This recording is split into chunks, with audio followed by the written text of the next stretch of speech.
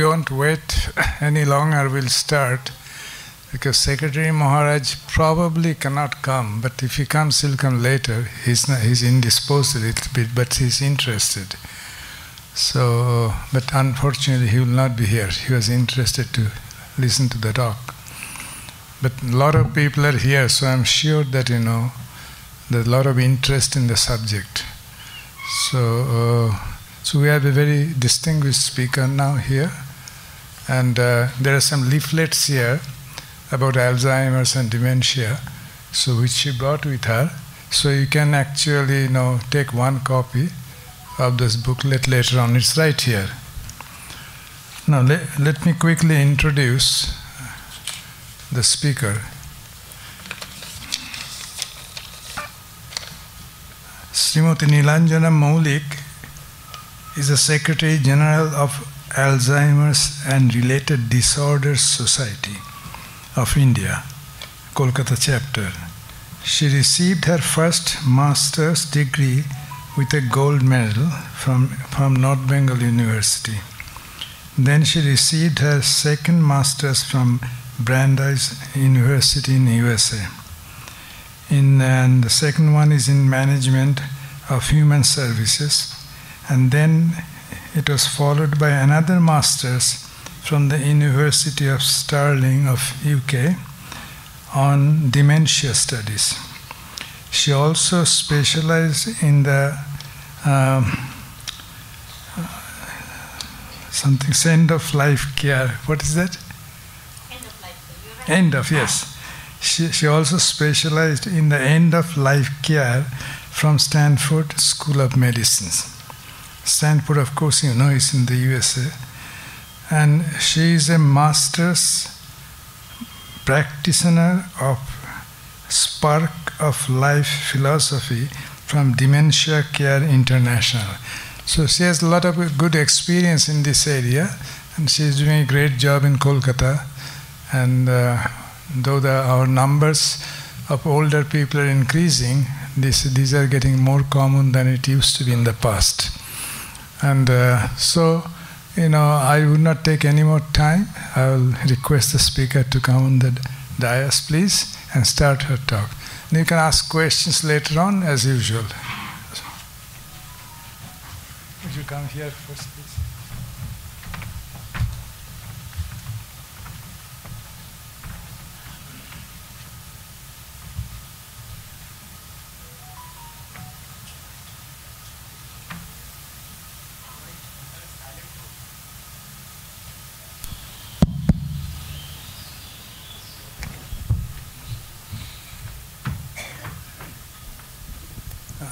On behalf of the Institute, we'd like to hand over a few books of the Institute to the speaker.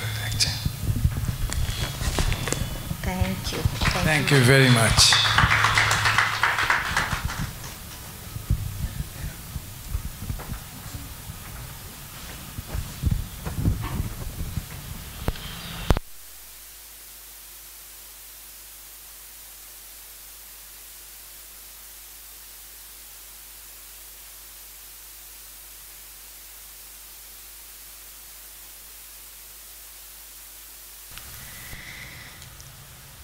সকলকে নমস্কার, অনেক অনেক ধন্যবাদ এই সেমিনারে আসার জন্যে, এবং এমন একটা সাবজেক্টের ওপরে আলোচনা সকলে খুব একটা দৌড়ে আসে না, কিন্তু আমার মনে আছে 1999-এ যখন প্রথম কাজ শুরু করা হয় এটা নিয়ে কলকাতা শহরে, তখন হয়তো দু একজন আসতেন শুনতে, এবং সেই সময় এই সাবজেক্টের ওপরে অ্যাওয়ারনেসটাও কম ছিল।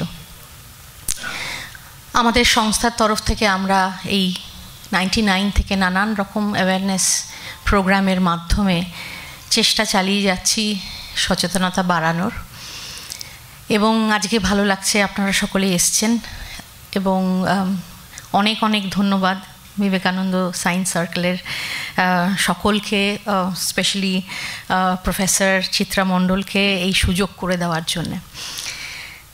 আমি শুরু করব, আমি বাংলাতেই বলি, তাই তো? কারোর কি কোনো অসুবিধা হবে বাংলা ছাড়া অন্য ভাষায় বললে? বাংলাতে বলি। আর আমি জানি আমার গলা পেছনে পৌঁছচ্ছে, মাইক আছে বলে, কিন্তু যদি পেছনে যারা আছেন তারা যদি সামনে চলে আসেন তাহলে আমি চেহারাটাও সকলের দেখতে পারবো। চেহারাটা দেখলে ভালোও লাগে, কথা বলার সময় ভালোও লাগে। তো এই টপিক যেটা দেখছেন, forgetfulness, is it a disease? এই ভুলভ্রান্তি হওয়াটা কি একটা রোগ কিনা? এবার এখানে কি কেউ আছেন যারা বলবেন যে আমার ভুলভ্রান্তি একেবারেই হয় না, সে যে বয়সেরই হোক, বয়স্ক মানুষ শুধু না?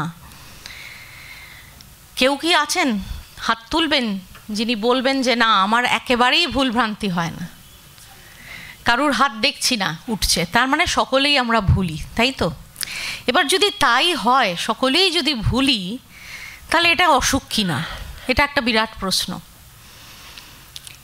এবং সেই নিয়ে আজকে একটু আলোচনা করা যাক। আমরা ভুলি কেন? আমরা ভুলি কারণ আমাদের ব্রেনটা এমনভাবেই তৈরি, ভোলাটাই স্বাভাবিক। It is basically a process যেখানে আমরা ফিল্টার আউট করে দিই, আননেসেসারি ইনফরমেশন আমাদের ব্রেন থেকে বার করে দিই, যেগুলো প্রয়োজন। এবং বয়স বাড়ার সাথে সাথে তো আরোই আমরা খুব চুজ করি যে কোনটা মাথায় রাখবো, কোনটা রাখবো না।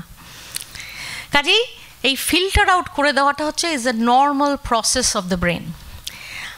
আর আমাদের অ্যাজ হিউম্যানস আমরা ফোকাস করি নট ইন রিমেম্বারিং। আমাদের কাজ কিন্তু মনে রাখা না, আমাদের কাজ হচ্ছে আমাদের আশেপাশের যে পৃথিবী তাকে বোঝা, টু আন্ডারস্ট্যান্ড। অ্যান্ড দেয়ারফোর আপনি যখন সকালে বাজার যাচ্ছেন, গড়িয়াহাট বাজারে, তখন রাস্তায় কে কীরকম কী বৃত্তান্ত, এটা মনে রাখার জন্য আপনি বেরোননি। You have just gone out, আপনি বেরিয়েছেন to understand the environment around you. সেই জন্যেই ভুলটা খুব স্বাভাবিকভাবেই হয়। তুমি খেয়াল করোনি, বাড়িতে এসেই হয়তো কেউ জিজ্ঞাসা করবে যে খেয়াল করলে না ওখানে পুজোর প্যান্ডেল শুরু হয়ে গেছে।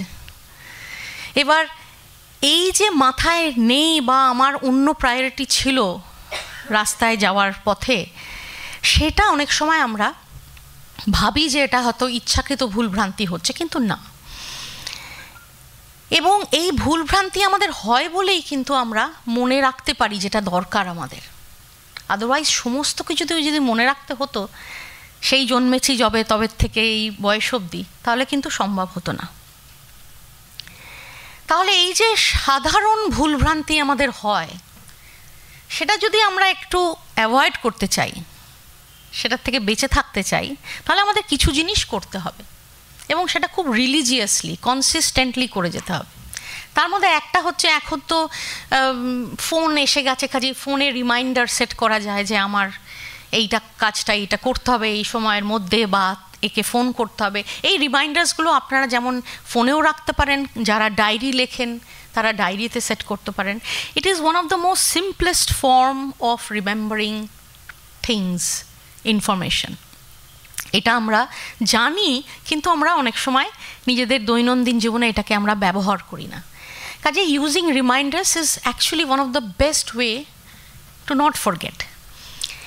বিং অর্গানাইজড, ধরুন বাড়িতে পৌঁছেছেন, চাবিটা খুলেছেন দরজার, তারপরে ঢুকেই সামনে সোফা ছিল, সেখানে চাবিটা ফেলে দিলেন, দিয়ে ঘরের ভেতরে চলে গেলেন, খাওয়া দাওয়া করে রাতের দিকে মনে পড়ছে না চাবিটা কোথায় রেখেছি। কারণই হচ্ছে আমি ডিসঅর্গানাইজ ছিলাম। আমি এসে চাবিটা যদি এমন একটা করি যে ঢুকেই দরজার পাশে একটা ঝুড়ি থাকবে, সেখানে যাবতীয় পকেটে যা থাকবে সেটা রেখে দেবো। এই যে অর্গানাইজড হওয়া, সেটা দৈনন্দিন সব কিছু কাজেই আমরা যদি অর্গানাইজড হই, তাহলে কিন্তু আমরা অনেক কম ভুলতে শুরু করব। ইটিং ওয়েল, খাওয়া দাওয়াটা যদি আমরা ঠিক মতো করি, ঠিক মতো বলতে পুষ্টিকর খাওয়া তো আছেই, কোন সময় কতখানি খাচ্ছি, কি খাচ্ছি, এই ধরনের জিনিসগুলো আমাদের কিন্তু সচেতন হতে হবে। খাবারের প্লেটে কি আছে এবং সেটা আমার মুখ দিয়ে যে ঢুকছে, সেটা সচেতন হয়ে, কনসিয়াস হয়ে, মাইন্ডফুল হয়ে খাওয়া, এই জিনিসটা খুব প্রয়োজন। এইগুলো নিয়ে আমি একটু পরে আবার আলোচনায় আসব। এক্সারসাইজিং বলতে ফিজিক্যাল এক্সারসাইজ। ফিজিক্যালি আমরা কতখানি নিজেদেরকে ব্যবহার করছি শরীরটাকে, হাউ মোবাইল আর উই, চলাফেরা সেটা কতখানি হচ্ছে, এটার ওপরেও কিন্তু এই ভুলভ্রান্তিটা সাংঘাতিকভাবে এফেক্ট করতে পারে। এবং যেটা লাস্ট সেটা হচ্ছে ভালো করে ঘুমোনো। এই ঘুমোনোটা আমাদের ভীষণভাবে প্রয়োজন শরীর ভালো রাখার জন্যে।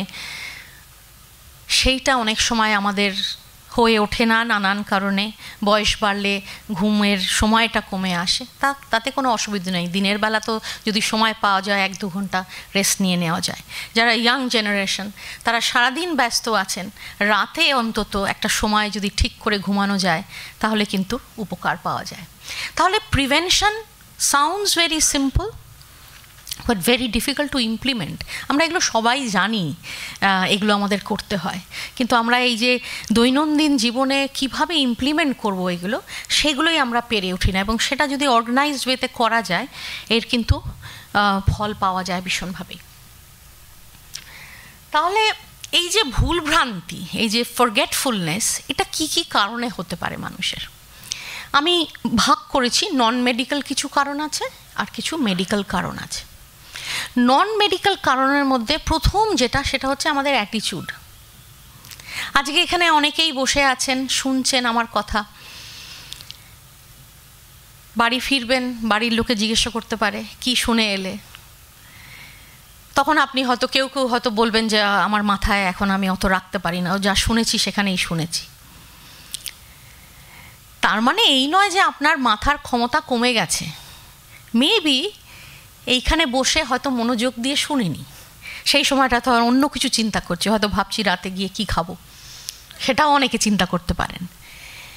সেজন্য অ্যাটিটিউডটা আমাদের ভীষণ ইম্পর্টেন্ট ইনফরমেশন রিটেন করার জন্যে। বা যদি অ্যাটিটিউড ঠিক না হয় তাহলে কিন্তু ভুলভ্রান্তি জীবনের সব কিছু কাজেই আমাদের হতে পারে। লাইফস্টাইল বলতে এই যে বলছিলাম এক্সারসাইজ, খাওয়া দাওয়া, ঘুম, এইগুলোই হচ্ছে আমাদের লাইফস্টাইল ফ্যাক্টরস। আমরা কিভাবে আমাদের লাইফস্টাইলটা মেনটেন করি তার উপরে কিন্তু আমাদের ভুলভ্রান্তি বাড়বে কমবে। এবং ফ্যাটিগ, ক্লান্তি, মানসিকভাবে এবং শারীরিকভাবে যদি আমরা ক্লান্ত থাকি তাহলে কিন্তু ভুলভ্রান্তি হওয়ার খুবই আমরা দেখি মানুষের, যারা আমাদের কাছে আসেন এবং মেমোরি স্পেশালিস্ট যারা পৃথিবীতে যারা মেমোরি নিয়ে কাজ করেন তারা বলছেন যে এই মুহূর্তে এই fatigue is creating lot of forgetfulness, lot of memory issues in people. তারপরে আসি মেডিকেল কারণ। মেডিকেল কারণ কি কি হতে পারে যার দরুন আমাদের ভুলভ্রান্তি হতে পারে?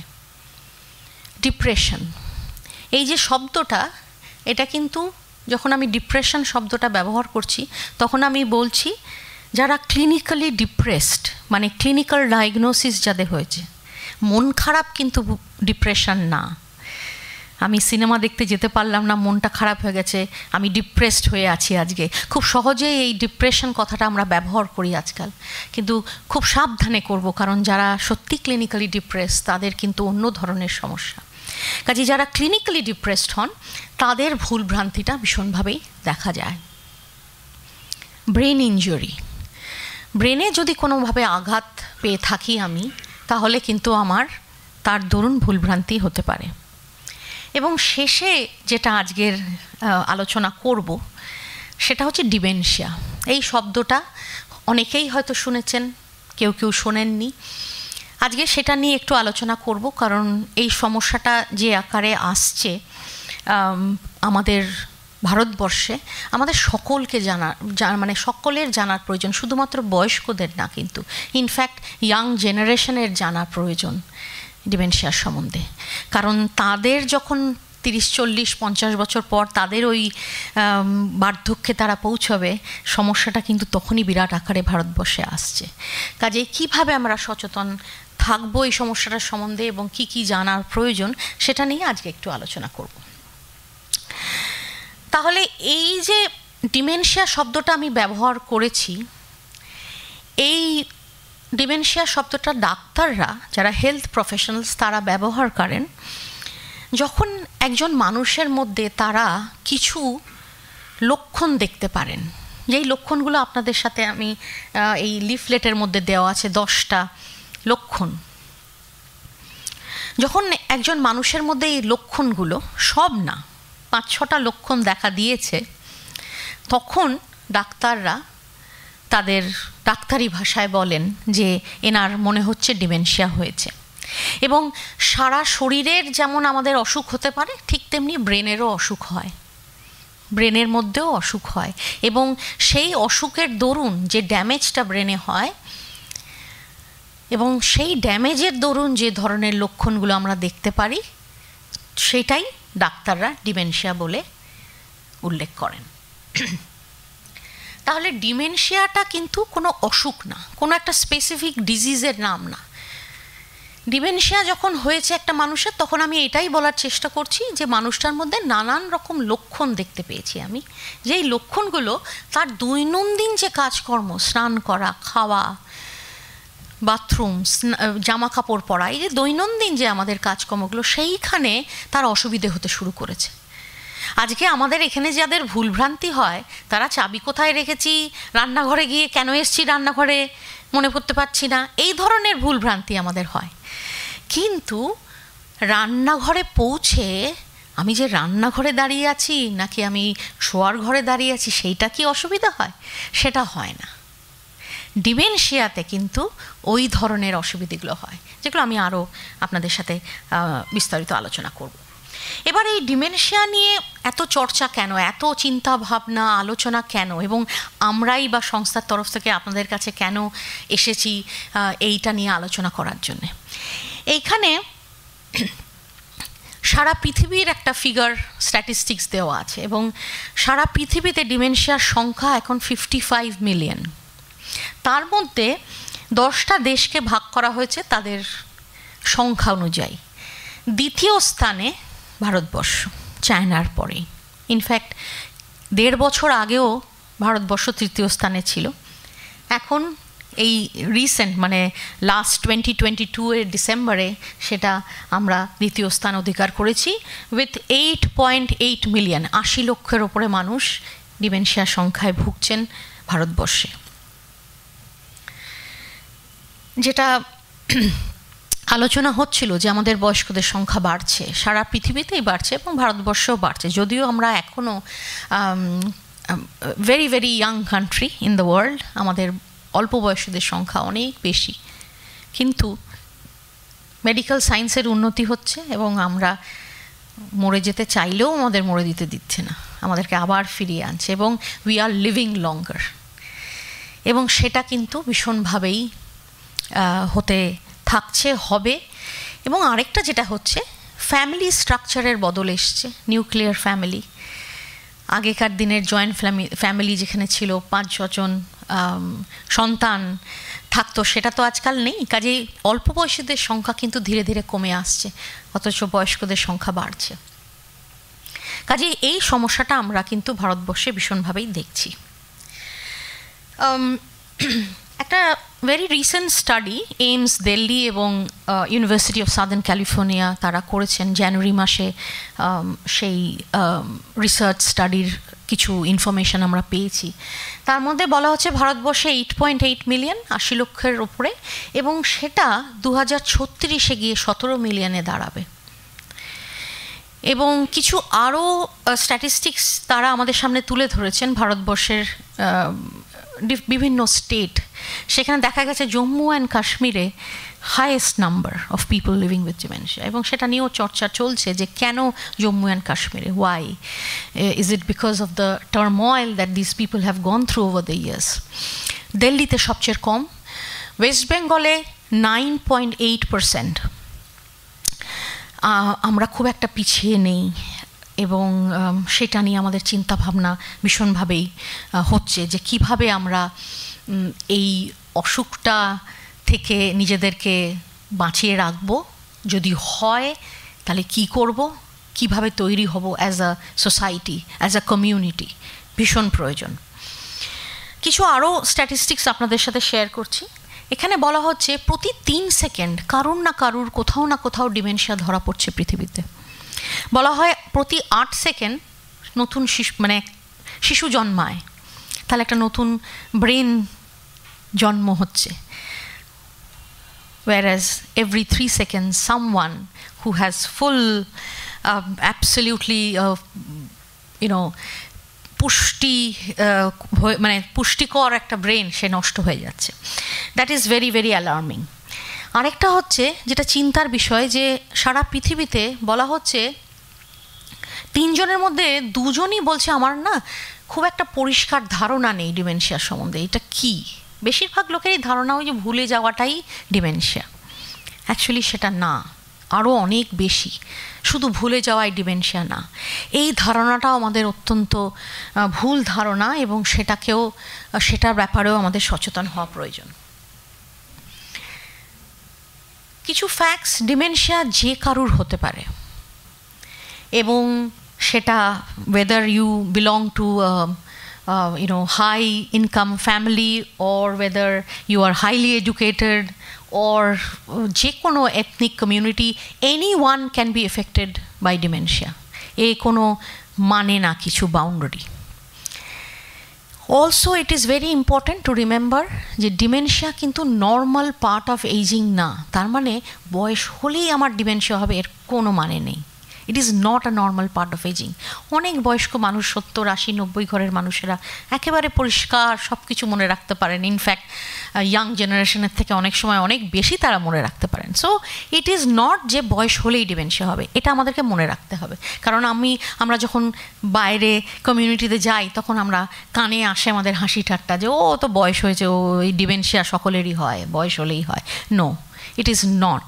That's a very big misconception. Dementia 65+ ওপরেই আমরা বেশি দেখতে পাই, তবে তার মানে এই নয় যে আর্লি অনসেট হয় না। এবং আর্লি অনসেট কিন্তু ভীষণভাবেই আমরা দেখতে পাচ্ছি, নির্ভর করে কী ধরনের ডিমেনশিয়া তার হচ্ছে। নানান ধরনের আছে, যেটা আমি পরে আলোচনা করব। আমাদের কাছে গত সপ্তাহে একজন মহিলা এসেছিলেন, তার বয়স 49। তিনি লাস্ট 1-1.5 বছর হলো সমস্যা ফেস করছেন, এবং তার ডায়াগনোসিস হয়েছে এক ধরনের ডিমেনশিয়া, যাকে আমরা ভাস্কুলার ডিমেনশিয়া বলি, যেখানে ব্রেনে ছোট্ট ছোট্ট স্ট্রোকস হয়, এবং তার দরুন সেই ড্যামেজের দরুন তার মনে রাখতে বুঝতে অসুবিধে হচ্ছে। এবং তিনি তার ছেলের রিপোর্ট কার্ডটা হাতে নিয়ে কাঁদছেন, কারণ তিনি বুঝে উঠতে পারছেন না যে রিপোর্ট কার্ডে কী লেখা আছে, ছেলেকে কী মার্কস দিয়েছে, কেন দিয়েছে, এই নাম্বারগুলোর মানেটা কী। তাহলে চিন্তা করুন, at 49 she is going through this journey. কাজেই অল্প বয়সে, যেটাকে আমরা আর্লি অনসেট বলি ডিমেনশিয়া, সেটাও কিন্তু হচ্ছে। আরেকটা যেটা মনে রাখতে হবে আমাদের ভীষণভাবে, সেটা হচ্ছে dementia is not a mental illness. সমস্যাটা হচ্ছে ডিমেনশিয়া যাদের হয় তাদের ব্যবহারে বদল দেখি বলে আমরা ভেবে নিই যে এই মানুষটার মানসিক কোনো অসুখ করেছে, কোনো রোগ হয়েছে। It is not a mental illness, it is a progressive brain disorder, ব্রেনের অসুখ।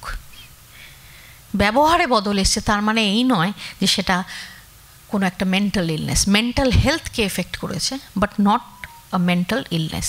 এটা আমাদের মাথায় রাখতে হবে।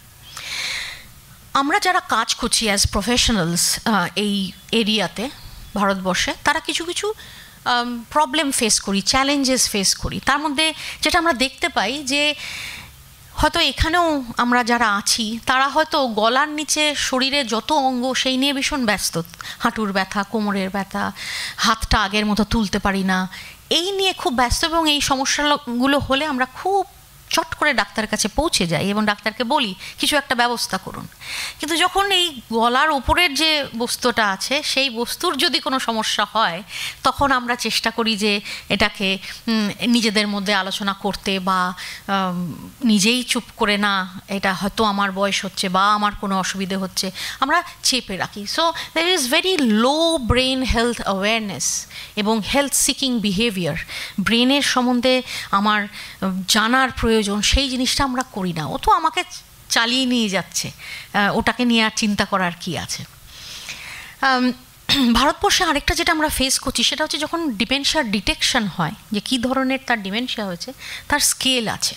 সেই স্কেলে আমাদের দেশে ভীষণ অসুবিধে হচ্ছে, কারণ ওয়েস্ট বেঙ্গলে এক ধরনের কালচার, ওয়েস্ট বেঙ্গল থেকে বেরোলে আরেক ধরনের কালচার, এই যে ভ্যারাইটি ডাইভার্সিটি ইন ইন্ডিয়া, সেটা is causing lot of problems in coming up with one scale যেটা আমাদের সাহায্য করবে ডিটেকশনে। সেই জন্যে যারা এই নিয়ে কাজ করছেন তারা স্ট্রাগল করছেন। এই মানুষটির যখন ডিমেনশিয়া, যে ধরনের ডিমেনশিয়া হয়ে থাকুক, সে অনেক দিন বাঁচতে পারেন এটা নিয়ে, এবং তাকে দেখাশোনা করার, তার মেডিকেশনের একটা হাই কেয়ার কস্ট আছে, সেটা একটা বিরাট চ্যালেঞ্জ।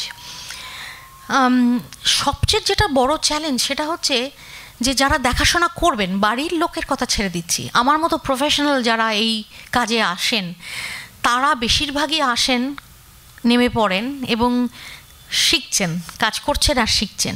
তাদের কোনো ট্রেনিং নেই, তাদের কোনো ট্রেনিং দেওয়া হয় না।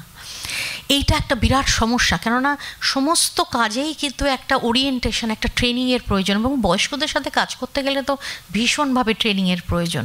থিওরিটিক্যাল ট্রেনিং থেকেও প্র্যাকটিক্যাল ট্রেনিংয়ের প্রয়োজন, সেটার অভাব বিরাট ভারতবর্ষে। এবং আমাদের দেশে আরেকটা সমস্যা হচ্ছে, আমাদের ন্যাশনাল পলিসি এখনও তৈরি হয়নি। আমাদের সংস্থার তরফ থেকে আমরা হেলথ মিনিস্টারকে 2017-তে প্রেজেন্ট করি একটা ডিমেনশিয়া হেলথ প্রায়োরিটি বলে একটা প্ল্যান। সেটা এখনও আমরা সেরকম পজিটিভ রিপ্লাই পাইনি। আশা করছি, আমরা লেগে আছি, আমরা আশা করছি আমরা পারবো, এবং তার মধ্যেই কিছু স্ট্র্যাটেজিক পয়েন্টস আছে যে আমরা কিভাবে এই সমস্যাটাকে আমরা ট্যাকেল করব। এই 10টা সাইন আপনাদেরকে, আপনাদের হাতে, সকলের হাতে আছে। আমি কয়েকটা হাইলাইট করব। তার মধ্যে ডিমেনশিয়ার ওয়ার্নিং সাইন হচ্ছে ভুলভ্রান্তি হচ্ছে, কিন্তু ওই ভুলভ্রান্তিটা শর্ট টার্ম মেমোরি লস। মানে একদিন আগে, আজকে সকালে কি খেয়েছি মনে পড়ছে না, গতকাল খেয়ে আমার বাড়িতে এসছিল, গতকাল ফোনে আমাকে মেয়ে যেন কি বলেছে। এই যে শর্ট টার্ম মেমোরি, এই শর্ট টার্ম মেমোরির লস হয় ডিমেনশিয়া মানুষের। তার হয়তো পুরনো দিন, মানে যেখানে কোন স্কুলে গেছেন, কোন মাঠে খেলতেন ফুটবল, বন্ধুদের কি নাম ছিল পরিষ্কার বলে দিচ্ছেন, কোনো রকম অসুবিধা হচ্ছে না। কিন্তু আধ ঘন্টা আগে খেয়েছেন, অথচ বলছেন আমাকে খেতে দেওয়া হয়নি সকাল থেকে, তোমরা আমাকে দিচ্ছ না খেতে। কিছুতেই মনে পড়ছে না যে আমি খেয়েছি, বা কি খেয়েছি সেটা তো পরের প্রশ্ন, খেয়েছেন কি না সেটাও মনে নেই। So short term memory is the problem in people living with dementia. দৈনন্দিন কাজকর্মে অসুবিধে, ব্রাশ করা, স্নান করা, যেটা আমরা চোখ বন্ধ করে ফেলি, তাই না? মানে আমাদের চিন্তাই করতে হয় না যে ব্রাশটা করতে গেলে কি করতে হয়। ডিমেনশিয়া মানুষের কিন্তু ব্রাশটা হাতে নিয়ে সে দাঁড়িয়ে থাকবে, তারপরে যেন কি করতে হয়, আপনাকে বলতে হবে পেস্টটা লাগাও, তারপরে যেন কি করতে হয়। এই যে সিকোয়েন্স কাজ, এই সিকোয়েন্স কাজে সমস্যা শুরু হয়, এবং সেটা ধীরে ধীরে শুরু হয়। কিন্তু প্রথম দিকে আমার আপনার মতোই কিন্তু ভুলভ্রান্তি হচ্ছে, আস্তে আস্তে সেটা বাড়ছে, এবং বাড়ির লোকেদের এই যে আর্লি স্টেজ, এটাই মিস করে যায় বেশিরভাগ। কারণটাই হচ্ছে বুঝে ওঠা মুশকিল, এ তো আমার থেকে তার ভুলে যাওয়ারটা খুব একটা তফাৎ খুঁজে পায় না, এবং যার জন্য early detection is a huge challenge for lot of researchers, যে কীভাবে আমরা আর্লি ডিটেকশন করতে পারি যাতে বাড়ির মানুষগুলোকে এবং যার হয়েছে তাকে আমরা একটা ডিরেকশন দেখাতে পারি। মিসপ্লেসিং থিংস, এটা তো অনেকেই আপনারা ভাবছেন এ তো আমার তো প্রতিদিনই হচ্ছে। এই যে মিসপ্লেসিং থিংস, এটা আমরা হয়তো কোথায় জিনিসটা রেখেছি মনে পড়ছে না, কিন্তু জিনিসটা যখন খুঁজে পাচ্ছি তখন সেই জিনিসটা নিয়ে কি করব বা কি করা উচিত, তার কি কাজ, সেটা তো আমাদের ভুল হচ্ছে না। চাবিটা কোথায় রেখেছি মনে পড়ছে না, চাবিটা যখন হাতে পেলাম তখন চাবিটা নিয়ে আলমারিটা খুললাম। ডিমেনশিয়া মানুষ কিন্তু প্রথম কথা খুঁজেই পাবেন না, মনেই পড়বে না কোথায় রেখেছেন। যদি পানও, ওই চাবিটা নিয়ে চাবিটার কি কাজ সেটাই কিছুতেই মনে পড়ছে না। কাজে এই ভুলে যাওয়ার ব্যাপারটা কিন্তু very very severe. It is not যে চাবিটা কোথায় রেখেছি, এই চাবিটা জিনিসটা কি, এর কাজ কি, সেটাই মাথার থেকে বেরিয়ে যাওয়া। ডিমেনশিয়া মানুষদের আমরা আরও কিছু জিনিস দেখি, সেটা হচ্ছে ভাষা ব্যবহারে তার সমস্যা। আজকে আমি আপনাদের সামনে যতদূর পারছি চেষ্টা করে পরিষ্কারভাবে বলার চেষ্টা করছি, বোঝানোর চেষ্টা করছি, আমার ব্রেন সাহায্য করছে।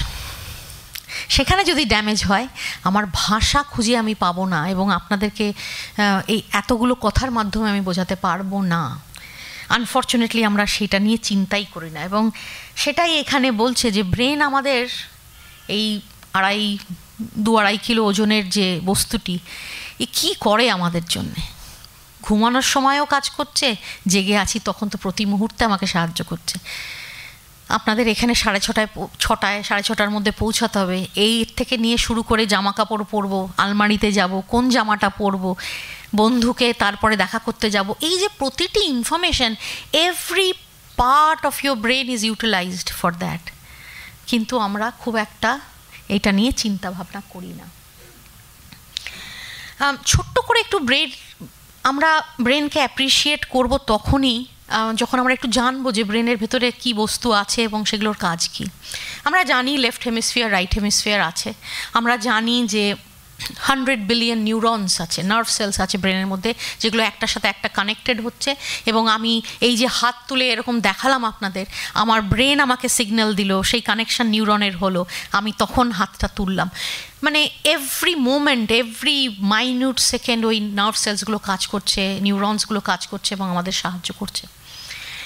আর যেটা আছে সেটা হচ্ছে 4টে লোব। এই 4টে লোবের বিরাট ফাংশন।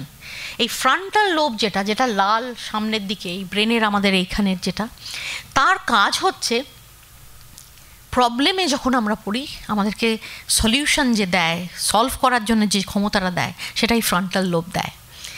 আমরা একটা প্ল্যান করছি, এই শীতকালে কোথাও বেড়াতে যাব, এই যে প্ল্যানিং এর যে ক্ষমতাটা, এটা ফ্রন্টাল লোব করে আপনাকে।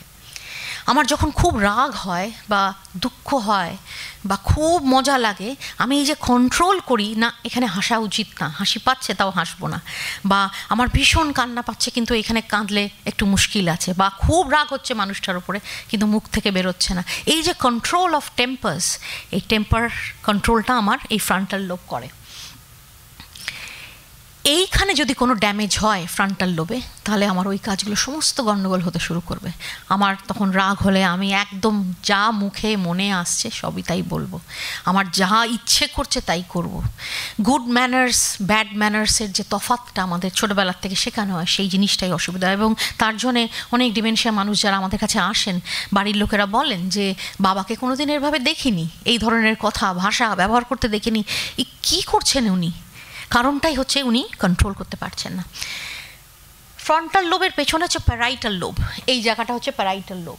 এই প্যারাইটাল লোবের কাজ হচ্ছে এই যে মনোযোগ দিয়ে শুনছেন আপনারা, সেই শোনার যে ক্ষমতাটা, এই প্যারাইটাল লোব আপনাকে সাহায্য করছে to pay attention to what is being shed.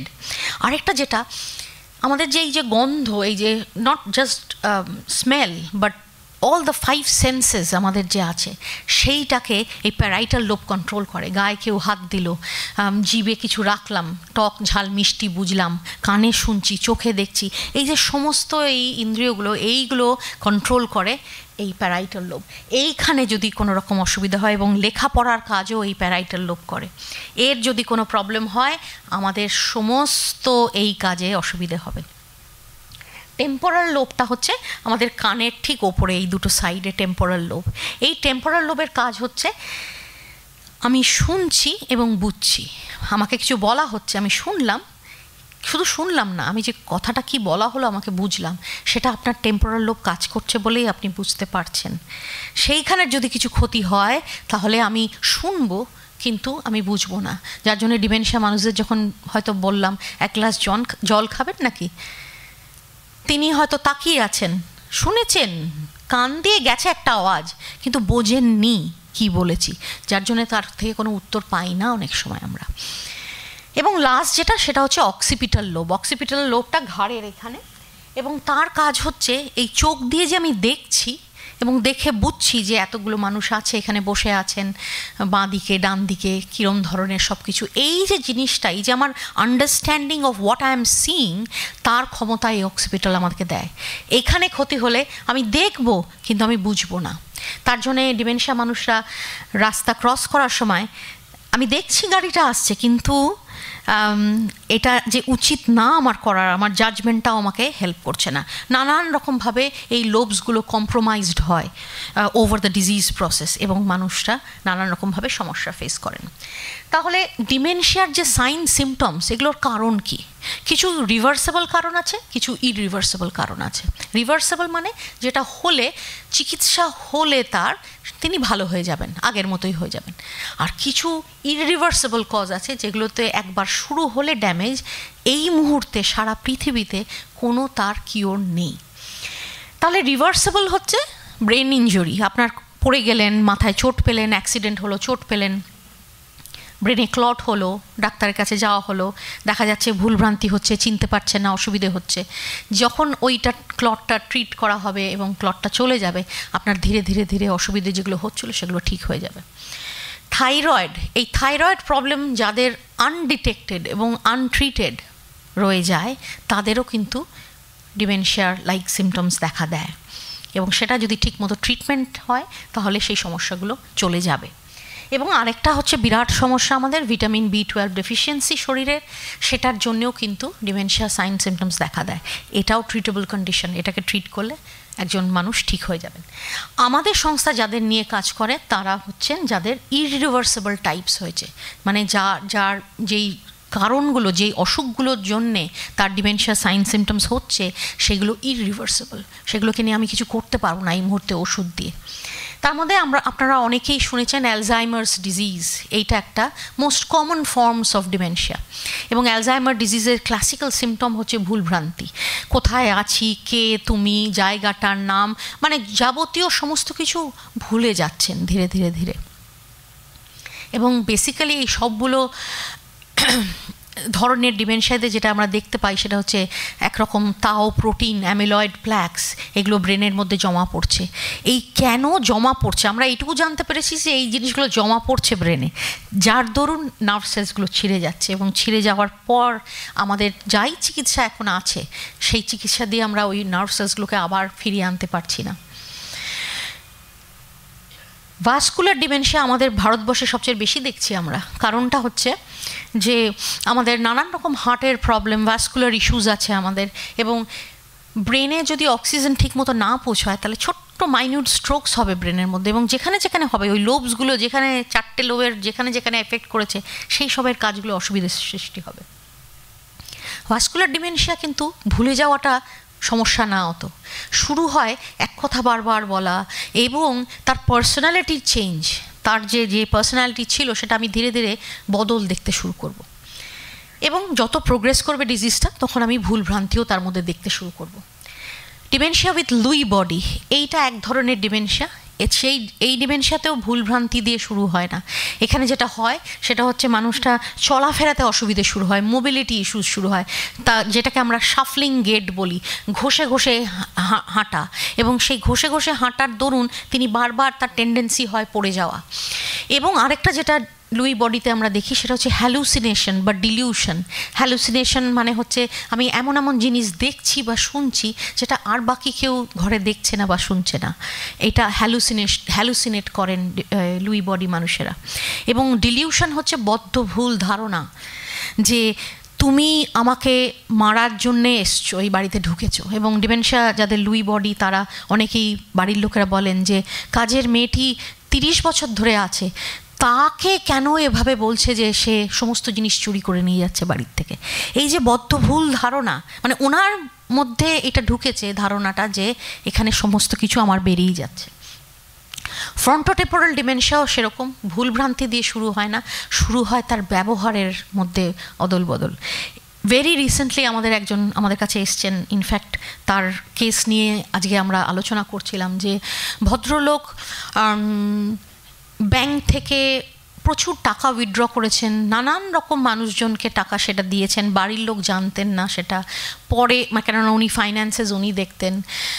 তার 3 বছর পর ওনার ডায়াগনোসিস হয় ফ্রন্টোটেম্পোরাল ডিমেনশিয়ার, এবং এখনও উনি আমাদের সেন্টারে আসেন, এবং এখনও উনি এসে মাঝে মধ্যে বলেন যে আপনাদেরকে আমি এই টাকা দেব, সেই টাকা দেব।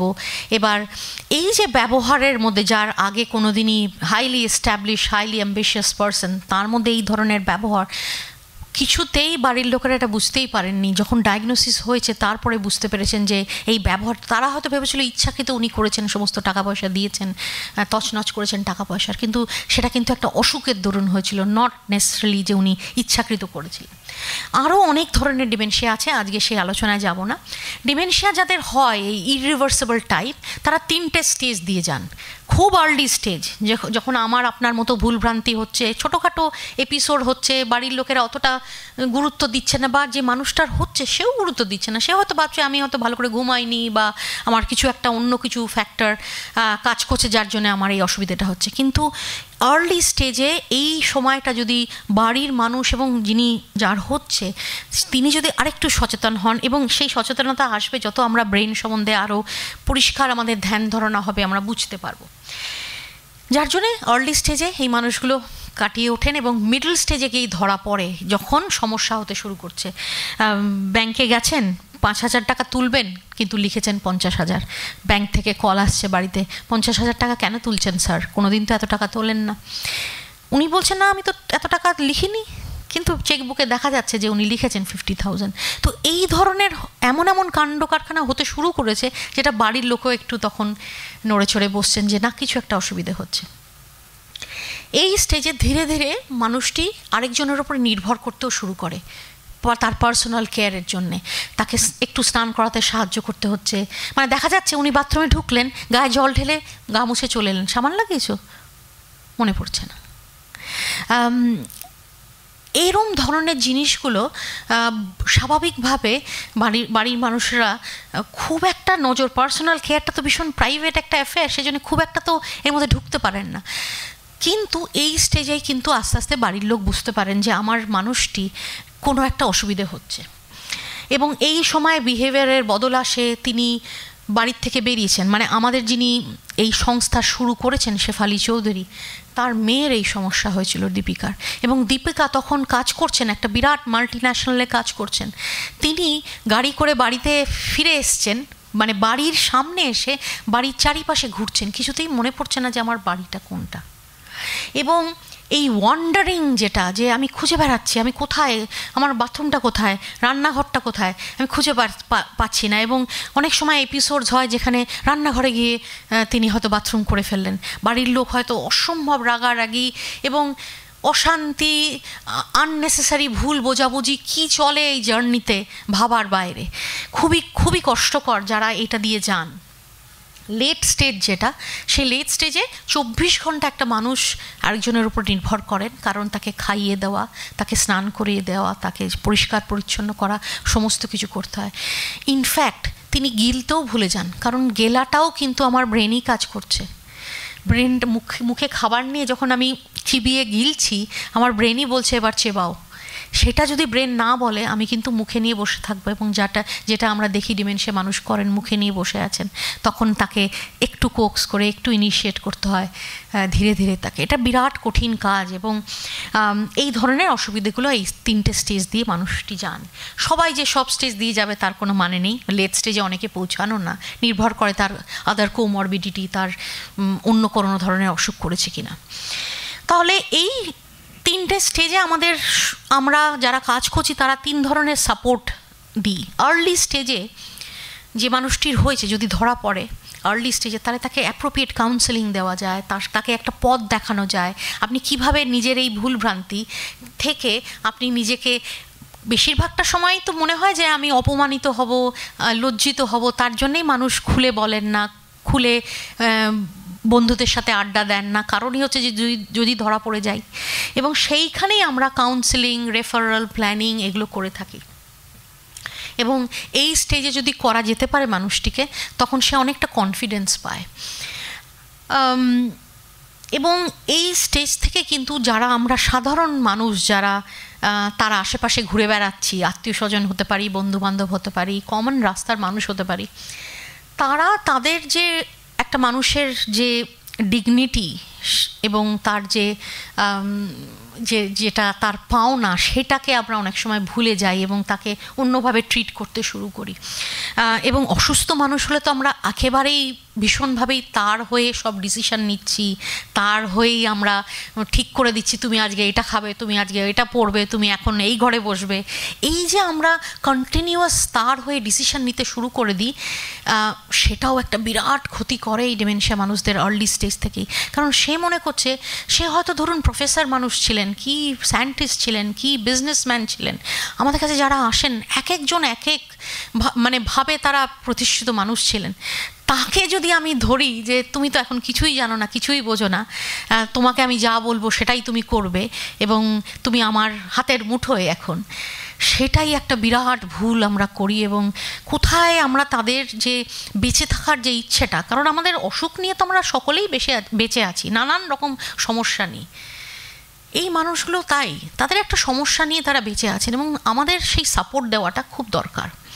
মডারেট স্টেজে সেই বাড়ির মানুষদের কাউন্সেলিংটা প্রয়োজন এবং আমাদের মতো লোক আরও তৈরি হোক, প্রফেশনাল যারা দেখভাল করতে পারবে ভালো করে এই মানুষটিকে, তাকে বুঝবে, তার অসুবিধাটা বুঝবে, বাড়ির লোকের অসুবিধাটা বুঝবে। এই ধরনের মডারেট স্টেজে সাহায্য করি যাতে মানুষটা ভালো থাকে, কোয়ালিটি অফ লাইফটা ধরে রাখা যায়। সিভিয়ার স্টেজের ফোকাসটা হয় কোয়ালিটি নার্সিং, এবং সিভিয়ার স্টেজ শুয়ে আছে মানেই তার আর জীবনে কিছু নেই তা না, ওই বিছানার মধ্যেই আমরা তাকে একটা ভালোভাবে জীবন দিতে পারি, সেটা নিয়ে চিন্তাভাবনা করতে হবে আমাদের। এবং যেভাবে মেডিকেল সায়েন্সের উন্নতি হচ্ছে, আমরা অনেকেই কিন্তু ডিমেনশিয়া না হলেও অনেকেই অনেকটা সময় শুয়েই কাটাবো। কাজেই আমাদের কোয়ালিটি অফ লাইফটা কীরকম আমরা চাই সেটা আমাদের এখন থেকেই চিন্তাভাবনার প্রয়োজন।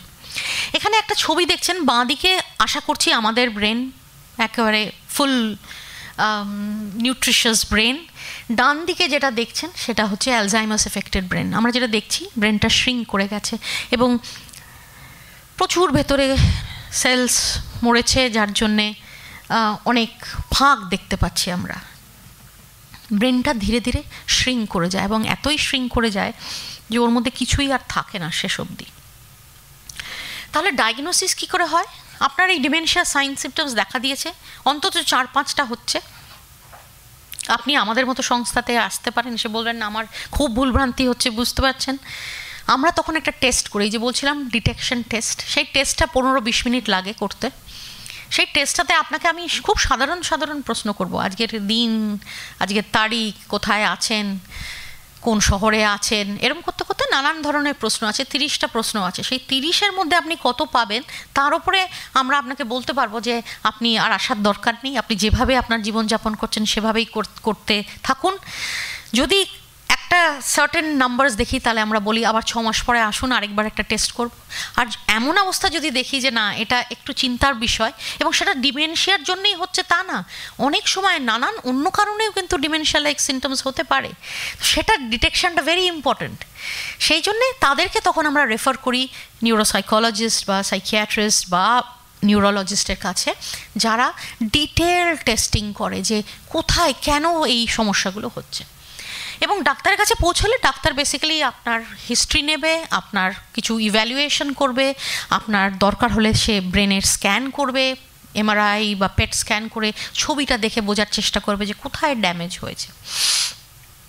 আমি যদি ট্রিটমেন্টে যাই তাহলে ট্রিটমেন্ট এই মুহূর্তে যেটা বললাম, there is no complete cure for the irreversible types of ডিমেনশিয়াস। পৃথিবীতে যে কোনো জায়গায়, উন্নত দেশ আমরা ধরে নিই ওয়েস্টার্ন কান্ট্রিজগুলো, সেখানেও একই, ওই 3-4টে ওষুধ ব্যবহার হচ্ছে, যে 3-4টে ওষুধ যে ডিমেনশিয়া সাইন সিমটমসগুলো হচ্ছে সেই সাইন সিমটমসগুলোকে তার গতিটাকে একটু ধরে রাখা। গতিটা কিন্তু বেড়েই চলেছে, সেই গতিটাকে একটু কমানো, সিমটমসগুলোকে ট্রিট করা, নট দ্য ডিজিজ, ওই ওষুধের কাজ এই মুহূর্তে। So the medications will not cure the condition but will treat the symptoms. কাজেই এইরকম একটা অবস্থাতে যেখানে medical intervention is very limited, maybe 10-15% কাজ মেডিকেল ইন্টারভেনশনে, সেখানে বাকিটা কাজই হচ্ছে সাইকোসোশ্যাল ইন্টারভেনশন, মানে মানুষটাকে ভালো রাখার জন্যে তাকে কীভাবে সাইকোলজিক্যালি এবং সোশ্যালি আমরা তাকে ধরে রাখতে পারবো সেই মানুষটার সেলফ, দ্যাট ইন্ডিভিজুয়াল, সেইটাই হচ্ছে আসল ইন্টারভেনশন সারা পৃথিবীতে। আমি যদি ডিমেনশিয়া হিস্ট্রি দেখি, প্রথম দিকে এটাকে মেডিকেল প্রবলেম হিসেবেই দেখা হতো, যার জন্যে মানুষটাকে একেবারেই ওষুধ দিয়ে ট্রিট করা হতো, কিছুই যাচ্ছিলাম না আমরা। 50s পর থেকে চিন্তাভাবনা শুরু হয় যে এই নানান ধরনের মানুষ, এরা তো এত হাইলি অ্যাচিভেবল পিপল, ধরুন achievable not in terms of their work, but একজন সংসার যিনি করছেন মহিলা, সেও তো সংসারকে ধরে রেখেছেন এত বছর, হাইলি ট্যালেন্টেড ইন্ডিভিজুয়াল, তারও যখন অসুবিধে হয়, এইরকমভাবে আমরা নানান পরীক্ষা নিরীক্ষায় দেখেছি যে তাকে সোশ্যালি সাইকোলজিক্যালি ইনভলভ রাখলে সে কিন্তু অ্যাকচুয়ালি তার দেখা যায় দে আর এবল টু রিলার্ন থিংস, নতুন করে আবার শিখতে চেষ্টা করছেন।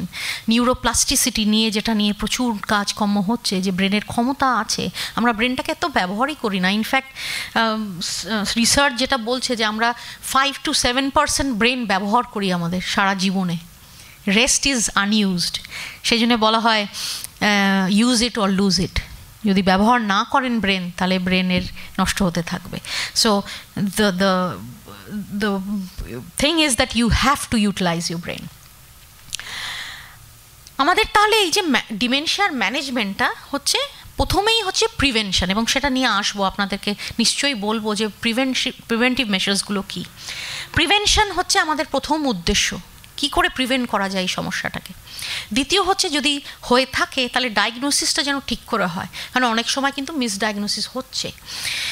তৃতীয় হচ্ছে যাদের হয়ে গেছে, ডায়াগনোসিস হয়ে গেছে, তাদেরকে কিভাবে আমরা সাপোর্ট দিতে থাকবো ভালোভাবে। তারপরে হচ্ছে ওই সমস্যা নিয়েও তারা যাতে ভালোভাবে বেঁচে থাকতে পারেন, বাড়ির মানুষটি এবং যার হয়েছে, সেটা উদ্দেশ্য। এবং লাস্ট সেটা অনেকের কাছেই হয়তো নতুন হতে পারে, যেটা স্যার বলছিলেন, আমি এন্ড অফ লাইফ কেয়ার নিয়ে পড়াশোনা করেছি কিছুদিন।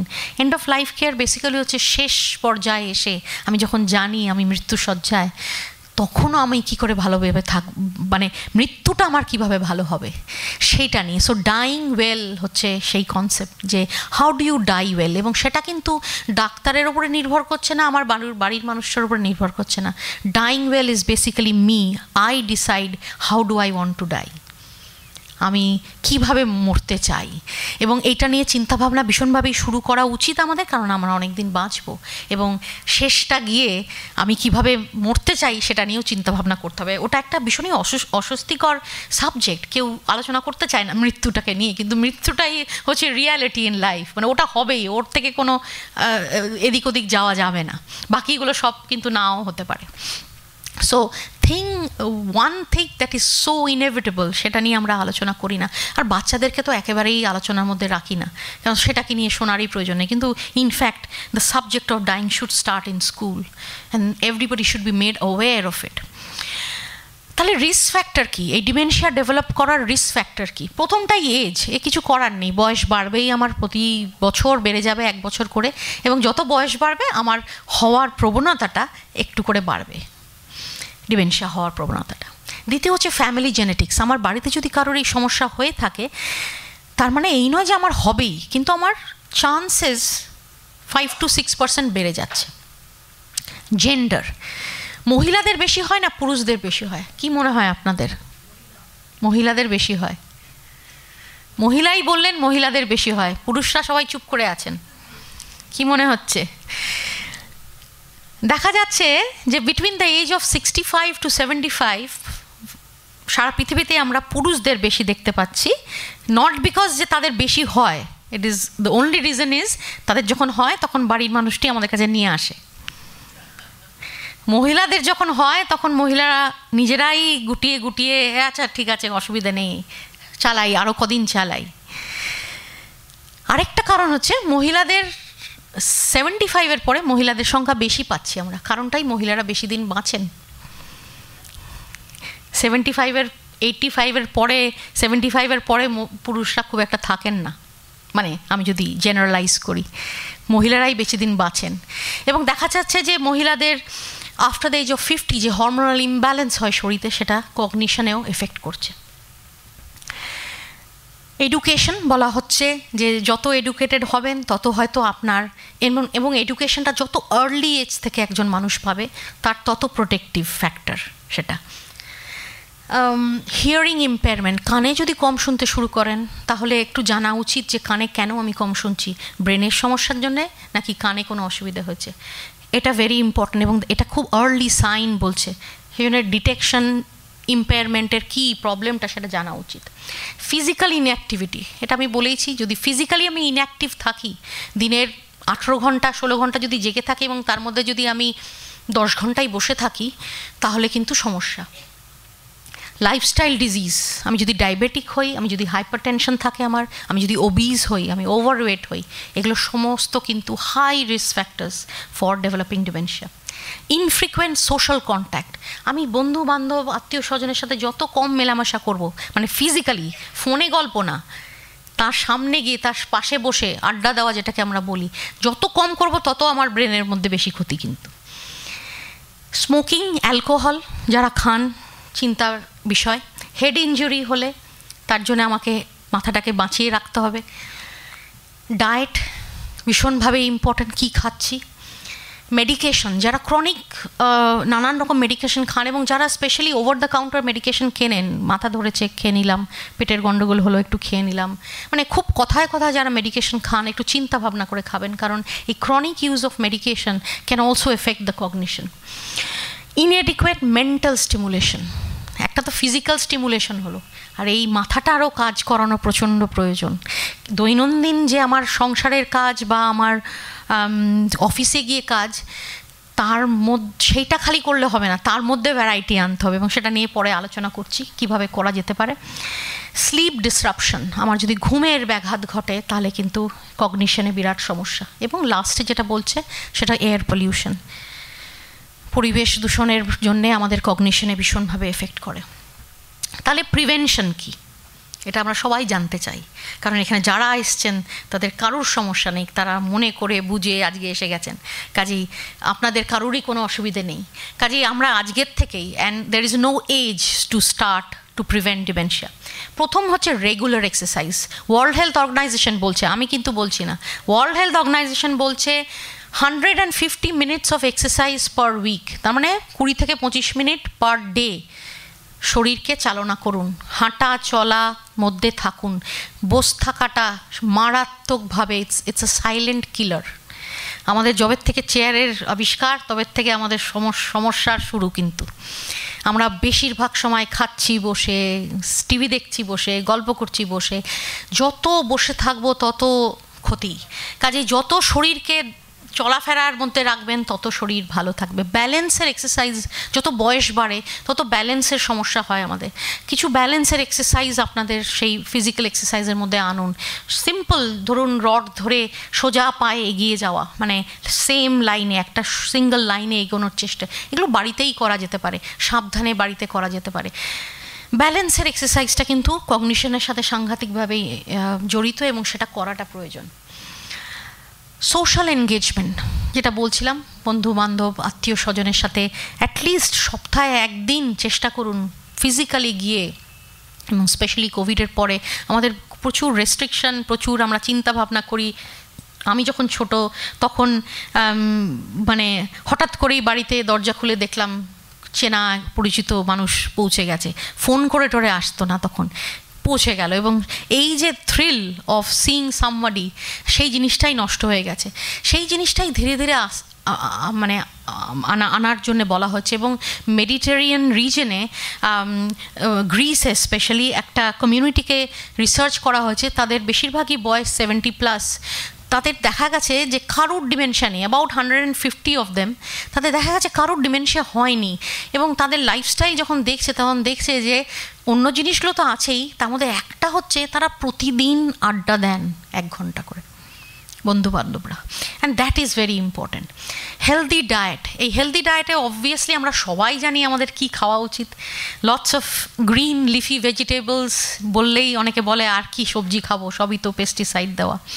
স্বাভাবিকভাবে সেই জন্যই তো বলছে যে নিজের ছোট্ট বাগান তৈরি করুন, সেখানে একটু লাগান, গ্রিনস লাগান, পালং শাক, যেগুলো আমরা কিন্তু খুব সহজেই হয়। Lots of green leafy vegetables, nuts মানে বাদাম, কাঠবাদাম, চিনে বাদাম, এগুলো অন্তত এক মুঠো করে দিনে খাওয়া জরুরি খুব। এবং বিচি, আজকাল খুব সিডস খাচ্ছে সবাই, সানফ্লাওয়ার সিডস, পামকিন মানে কুমড়োর বিচি, এইগুলো শুকনো যেগুলো, সেগুলো খেতে বলছে, সেগুলো ব্রেনের জন্য ভীষণ ভালো বলছে। রেড ওয়াইন বলছে ভীষণ ভালো, মানে তার মানে এই নয় যে অনেক কিছু অনেকখানি, but in moderation red wine is good for your brain. যেগুলো মানা করছে খেতে তার মধ্যে সবচেয়ে উপরের লিস্টে আছে হচ্ছে সুগার, চিনি, ময়দা, মানে এগুলো সব রিফাইন্ড প্রোডাক্টস। এগুলো হচ্ছে আমাদের চোখের ভালো, জিভের ভালো, এগুলো একটুও শরীরের ভালো না। কিন্তু আনফর্চুনেটলি আমরা স্পেশালি বাঙালিদের মধ্যে আমরা যত দেখি রিসার্চ, তার মধ্যে হচ্ছে খাওয়াটাই হচ্ছে important, that is very good, কিন্তু কি খাচ্ছি সেটাও ইম্পর্ট্যান্ট আমাদের জন্য। জিভ একেবারেই কাজে খারাপ হয়েছে খাবারটা, কারণ স্বাদের হয়নি। এইটাই কিন্তু আমাদের বিরাট সমস্যা করে দিচ্ছে। কাজেই চিনি, ময়দা এইগুলো যত কমিয়ে, আমি বলছি না যে একেবারে বন্ধ, মেবি ওয়ান্স আ উইক কি ওয়ান্স ইন 2 weeks সেটা করা উচিত। প্রচুর জল খেতে বলা হচ্ছে, এবং দৈনন্দিন অ্যাটলিস্ট 8 bottles অফ, মানে এরম যদি বটল হয় তাহলে 8 বটল এরম জল খান। জলটা ফ্লাশ করে শরীরের যত রকম সমস্যা। ভরে রাখুন বটলে, এবং জায়গায় জায়গায় রাখুন। ঘরের যদি বাড়িতেই থাকেন তাহলে জায়গায় জায়গায় রাখুন, যেখানে যাবেন সেখানেই এক সিপ করে, 1 গ্লাস খেতে হবে না, 1 সিপ করে খাবেন। So this R some of the few things that have been recommended. এবং একরকম মাছ যেটা বিদেশে স্যামন মাছের মধ্যে থাকে, ওমেগা ফ্যাটি অ্যাসিড, যেটা ভীষণভাবে ব্রেনের জন্য ভালো, সেই ধরনের মাছ, সামুদ্রিক মাছে বেশি ওটা থাকে, এবং সেটা যদি খেতে পারেন খুব ভালো হয়। লাস্টে যেটা সেটা বলা হচ্ছে মেন্টাল স্টিমুলেশন, নিজের এই মাথাটাকে কিভাবে স্টিমুলেশনে রাখবো, এবং সেই স্টিমুলেশনটা কিন্তু আমাদের একই দৈনন্দিন কাজ যদি আমরা একটু অন্যরকম করে করি তাহলে কিন্তু স্টিমুলেটেড হয়। ধরুন রান্না করছেন, ডাল, যারা বাড়িতে রান্না করেন, ডাল রান্না করছেন, চেষ্টা করুন ওই ডালটা এক এক দিন এক এক রকমভাবে রান্না করতে।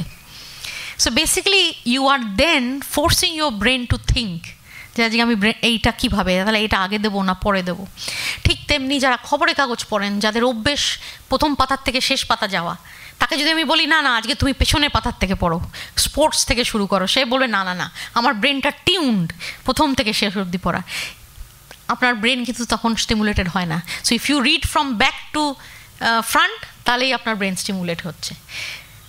ধরুন এইখানে আপনারা যারা এসছেন আজকে, তারা হয়তো রামকৃষ্ণ মিশন গোলপার্কে আসেন একই পথ ধরে প্রতিদিন, যতবার আসেন, মাঝে মধ্যে নেক্সট টাইম যখন আসবেন একটা অন্য পথ ধরে আসুন, বাড়ির থেকেই বেরিয়ে একটা অন্য পথ নিন। That is when the brain is stimulated. London taxi ড্রাইভার্সদের 10 বছর ধরে একটা স্টাডি করেছিল তাদের ব্রেনটা। দেখা গেছে যে তাদের নিউরন যে কানেকশনস, দে আর অ্যামেজিং, কারণ তারা ওই জিপিএসও ব্যবহার করে না, তারা ম্যাপও ব্যবহার করে না, তারা শুধুমাত্র তাদের ব্রেনটাকে ব্যবহার করে যে এই গলি দিয়ে বেরোলে ওই গলি দিয়ে বেরোলে কী করে কী যাব। আমাদের হলুদ ট্যাক্সি কলকাতা শহরের যারা আগে চালাতেন, এখন খুবই কম, তাদেরও কিন্তু highly stimulated because they R actually finding there wedge. আরেকটা যাদেরকে 40 বছর ধরে যাদের উপরে রিসার্চ হয়েছিল, তারা হচ্ছে মিশনারি নানস যারা, তাদের দেখা গেছে যে অ্যাবসলিউটলি মানে এই ধরনের ডিমেনশিয়া নীল। কারণই হচ্ছে যে তারা অসম্ভব ডিসিপ্লিন লাইফস্টাইল মেনটেন করেন। এক সময় ঘুমে থেকে উঠছেন, খাওয়া দাওয়া, নিজের ব্রেনকে স্টিমুলেট করছেন, ঘুমাচ্ছেন, আবার খাচ্ছেন, এই যে discipline lifestyle, there is no second thought about it that it contributes to your wellbeing. তাহলে শেষ করব একটা দুটো কথা বলে আমার সংস্থার সম্বন্ধে, যেই সংস্থাকে আমি রিপ্রেজেন্ট করছি আজকে। ARDSI ছোট্ট form, Alzheimer's and related disorder society of India, এবং আমরা কলকাতা চ্যাপ্টার। 1999-এ আমরা শুরু করি কাজ। আমাদের কাজটাই হচ্ছে বাড়ির মানুষটিকে এবং যার হয়েছে তাকে সাপোর্ট দেওয়া, এছাড়া আর আমাদের কোনো কাজ নেই সেরমভাবে, ফোকাসটাই তাই। আমাদের চ্যাপ্টার বেস্ট অ্যাওয়ার্ড পেয়েছে ভারতবর্ষে 2বার। এটা বেসিক্যালি একটা ন্যাশনাল অর্গানাইজেশন, 21টি চ্যাপ্টার আছে সারা ভারতবর্ষে, তার মধ্যে কলকাতা চ্যাপ্টার একটি। এই চ্যাপ্টার শুরু করেছিলেন শেফালি চৌধুরী, যার কথা বলছিলাম, যার মেয়ের এই সমস্যা হয়েছিল। 1999-এ তিনি যখন মেয়ের এই সমস্যা ধরা পড়লো তখন ওনার মনে হচ্ছিল আমার মতো কলকাতা শহরে তো আরও মানুষ আছে যাদের এই সমস্যা বাড়িতে হচ্ছে, তারা কিভাবে দৈনন্দিন ডাক্তার ডায়াগনোসিস করে আপনাকে বলে দেবে এই ডায়াগনোসিস, ওষুধ 2-3টে আছে ব্যবহার করে দেখুন, কিন্তু তারপর বাড়িতে এসে তার দৈনন্দিন যে সমস্যা হচ্ছে সেইটা তো আর ডাক্তার সামাল দেবে না, সেটা তো বাড়ির লোককে বুঝতে হবে, প্রফেশনাল আমরা যারা কাজ করছি তাদেরকে বুঝে মানুষটাকে ভালো রাখতে হবে। তো ওনার তখন মনে হয় যে এটার প্রয়োজন, এরকম একটা সংস্থার শুরু হয়। আমিও সেই সময় কলকাতায় আসি। আমি কলকাতার নই, আমি নর্থ বেঙ্গলের মানুষ, দার্জিলিংয়ের মানুষ, পাহাড়ের মানুষ, কিন্তু এই নিয়ে পড়াশোনা করা অনেক বছর ধরে, এবং আমিও চাইছিলাম শুরু করতে এই নিয়ে কাজ কিছু। এসে দেখলাম ওনার সাথে আলাপ এবং উনি শুরু করবেন, এবং সেই 99 থেকে ওনার সাথে কাজ। উনি আজকে আমাদের মধ্যে নেই, দীপিকাও নেই আমাদের মধ্যে, কিন্তু ওনার যে ভিশন বা মিশনটা সেটা আমরা ধরে রাখার চেষ্টা করি। আমাদের কাজের মধ্যে অ্যাওয়ারনেস বিল্ডিং, এই যে আপনাদের সাথে আলোচনা, এটা হচ্ছে অ্যাওয়ারনেস তৈরি করা। আজকে আপনাদের এতজনকে বললাম, আপনারা গিয়ে আরও 5 জনকে বলবেন, সচেতন করবেন, এটাই হচ্ছে আমাদের উদ্দেশ্য। আমাদের স্ক্রিনিং হয়, মানে মেমোরি স্ক্রিনিং হয়। সেখানে যেটা বলছিলাম যে আমাদের সংস্থাতে আসতে পারেন স্ক্রিনিংয়ের জন্য, বা আমরা অনেক সময় কমিউনিটিতে গিয়ে, ধরুন একটা হাউজিং কমপ্লেক্স বা যে কোনো ধরনের, আমরা কিছুদিন আগে শিখ কমিউনিটিতে গিয়ে করলাম, তাদের একটা হেলথ ক্যাম্প হয়েছিল, সেখানে গিয়ে করলাম। আমাদের ক্লিনিক আছে যেখানে ডাক্তাররা বসেন, ডায়াগনোসিস হলে, মানে স্ক্রিনিং হলে, তার যদি মনে হয় যে ডাক্তারের প্রয়োজন, তখন তারা এসে ক্লিনিকে বসেন। কাউন্সেলিং বিরাট কাজ এটার, কারণ হচ্ছে যে আর এই কাউন্সেলিংটা একবারের কাজ না, এটা যতদিন মানুষটি বেঁচে থাকবেন, এবং মানুষটি চলে যাওয়ার পরেও বাড়ির লোকের সাথেও আমাদের এখনও অনেক বাড়ির মানুষ আছে যাদের সাথে আমাদের রেগুলার বেসিসে কাউন্সেলিং হচ্ছে। কারণ বাড়ির মানুষটা চলে যাওয়ার পরেও, বাড়ির মানে যার ডিমেনশিয়া হয়েছে সে চলে যাওয়ার পরেও বাড়ির মানুষটি কিন্তু মেনে নিতে পারেন না, অসুবিধে হয়, বিরাট বিরাট চ্যালেঞ্জ। সেইগুলো কাউন্সেলিং সাংঘাতিকভাবে হেল্প করে। ট্রেনিং, আমরা ট্রেনিং দিয়ে থাকি, আমরা সংস্থা দিয়েতে গিয়ে ট্রেনিং দিই। গভর্নমেন্ট অফ ইন্ডিয়া, NISD যেটা national institute of social defence, তাদের আমরা রিসোর্স পারসনস, আমরা তাদের ট্রেনিং দিই অল ইন্ডিয়া লেভেলে। আমার বেসিক্যালি ফোকাসটাই ট্রেনিং, কারণ আমি চাই যে বাড়ির লোক ছাড়াও যারা প্রফেশনালি আমার মতো তৈরি হবে, তারাও এই সমস্যাটাকে বুঝবে এবং যে যার হয়েছে তাকে যত দূর সম্ভব ভালো রাখা যায়, কাজে সেটা ট্রেনিংয়ের মাধ্যমে হয়। আমাদের একটা ডে কেয়ার সেন্টার আছে, এই ছবিটা যেমন দেখছেন, ডে কেয়ার সেন্টারে মানুষটি একেবারেই কিন্তু বিশ্বাস করছে হাতে আমার একটা ছোট্ট বাচ্চা, তাকে আমি ঘুম পাড়াচ্ছি। আপনার রিয়ালিটিতে এটা পুতুল, কিন্তু তার রিয়ালিটিতে সেটা পুতুল না, তার রিয়ালিটিতে সে বাচ্চাকে নিয়ে আছে। এবং এই যে ওনার যে রিয়ালিটিটা, সেই রিয়ালিটির মধ্যে আমাকে চলে যেতে হবে। I cannot bring him out of his world and bring him to my reality. এইটাই হচ্ছে এই কাজের বৈশিষ্ট্য, যে আমাকে তার দুনিয়ায় চলে গিয়ে তার মতো করে চিন্তাভাবনা শুরু করতে হবে। এইটাই হচ্ছে আমাদের ডে কেয়ারের কাজ, যেখানে নানান অ্যাক্টিভিটির মাধ্যমে, এবং আমাদের একটা স্ট্রাকচার থাকে। সকালে এসে প্রার্থনা সঙ্গীত দিয়ে শুরু হয়, এই মানুষরা আসেন সারা দিনের জন্য, এটা ক্লাবে আসেন, প্রার্থনা সঙ্গীত দিয়ে শুরু হয়, ডিসকাশন হয়, যেমন আজকে 22শে শ্রাবণ, সেই নিয়ে আলোচনা হয়েছে। এবং এক একজন তাদের এই প্রতিদিনের চর্চার মাধ্যমে তারা কিভাবে যে তারা পার্টিসিপেট করেন, অনেকে ভয় মানে ভাবে যে কিন্তু আপনি যে বলেছেন ডিমেনশিয়া হলে সব ভুলে যায়, এরা কিন্তু পার্টিসিপেট করার দরুন তারা কিন্তু এনগেজ হচ্ছে আবার লাইফে। ডে কেয়ার সেন্টারের কাজই তাই, সারাদিন ধরে খাওয়া দাওয়া, ঘুম, এক্সারসাইজ, খেলাধুলা, নাচ গান, আড্ডা, সমস্ত কিছু হয়। এবং ওখানে যারা ট্রেন্ড মানুষ, তারাও কিন্তু এই মানুষদের মতোই কথা বলছে। তাদেরকে আপনি কখনোই, তারা কিন্তু ঠিক করছে না এই মানুষগুলো। তাই সে যদি বলে এখন রাত হয়ে গেল, তুমি আমাকে যেতে, আমি বাড়ি যাব এখন, অথচ আপনি দেখছেন ভর দুপুর, তাকে কিন্তু কখনোই বলা হয় না যে তুমি ভুল বলছো, এখন তো রাত হয়নি, এখনও 3-4 ঘন্টা বাকি রাতের। আমরা তো কখনোই বলি না, আমরা তখন উল্টে হয়তো বলি ঠিক বলেছো, আজকে না ভীষণ মেঘ করেছে, অন্ধকার অন্ধকার লাগছে, রাতের মতো লাগছে। তাকে ভ্যালিডেট করা, তার যে ফিলিংসটা, তার যে চিন্তা ভাবনা, সেটাকে ভ্যালিডেট করা। হোম কম্প্যানিয়নশিপও অনেকটা ওরকম, যেখানে বাড়িতে গিয়ে যারা আমাদের কাছে আসতে পারেন না, তাদের বাড়িতে গিয়ে কাজ করা। এবং কেয়ার গিভার সাপোর্ট মিট, যেখানে বাড়ির মানুষদেরকে আমরা এক জায়গায় করে তাদেরকে নিয়ে তাদের যে জার্নিটা, সেখানে কিন্তু ডিমেনশিয়া নিয়ে আলোচনা কম হয়, সেখানে তারা অ্যাজ অ্যান ইন্ডিভিজুয়াল।